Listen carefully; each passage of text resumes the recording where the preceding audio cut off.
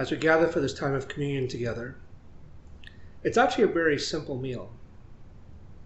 It was a meal that was something that Jesus has gathered his disciples around. And really, the elements within communion is not really special, at least not from my understanding.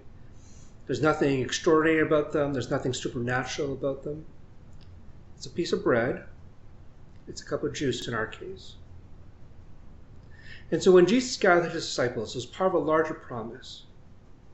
He was reminding them that whenever you take this bread and whenever you take this cup, he said to them, remember me.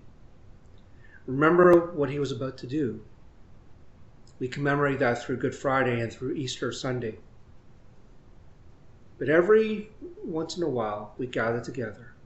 And we take this bread and we take this cup. And really, it's not just whenever we gather together as a church, as a body of Christ, to take the bread and the cup.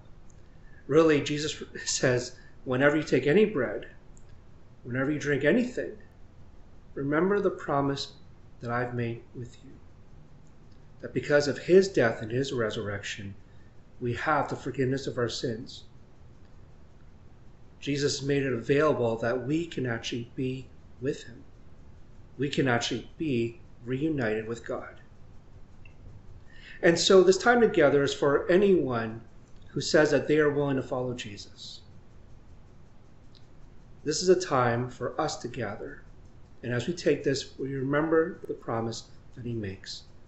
And we're reminded of this commitment. And so for those of you who say that you have said yes to Jesus, that you've said that you are willing to follow Jesus at any cost, we welcome you to take this. And for some of you who are not yet taking that step yet, maybe you don't feel you're ready, maybe you still have a lot of questions.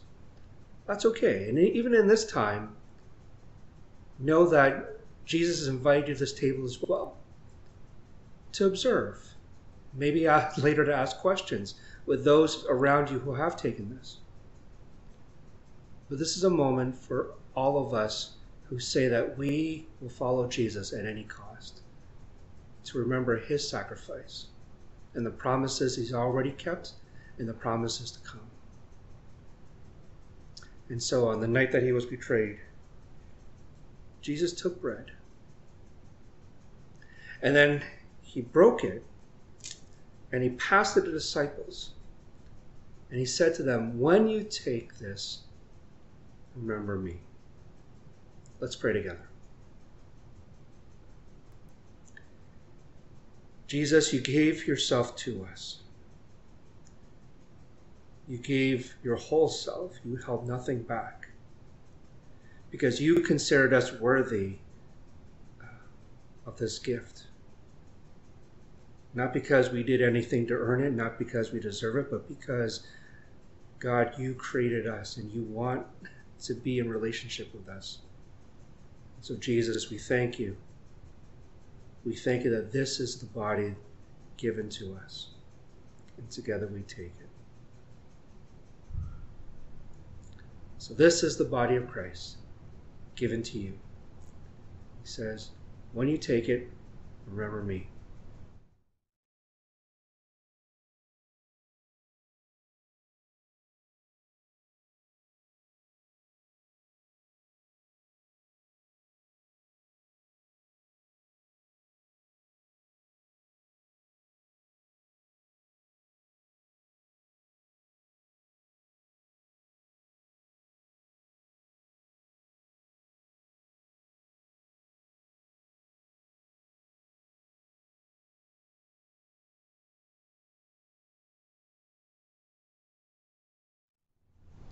Later, as part of their meal, Jesus took a cup.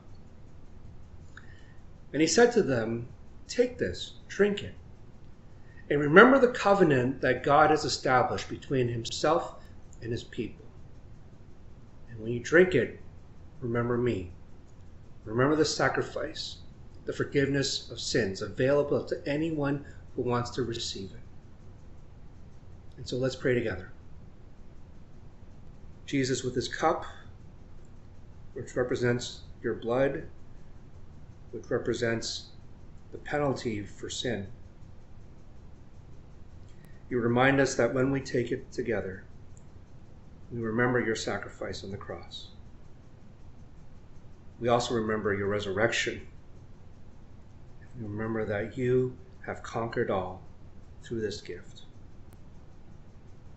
So as we take it together, we remember you.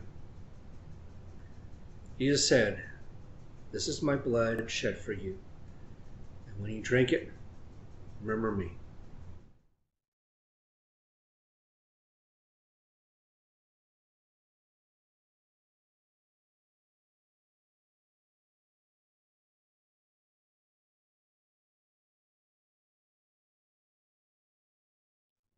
And so whenever you take this bread or any bread, or whenever you drink from this cup or any cup, remember the one who came, who walked alongside you, the one who was willing to sacrifice himself, to die on a cross, the one who was resurrected, reminding us of his deep love for you, for me, for all his creation, and that this gift is available to all. We remember this today.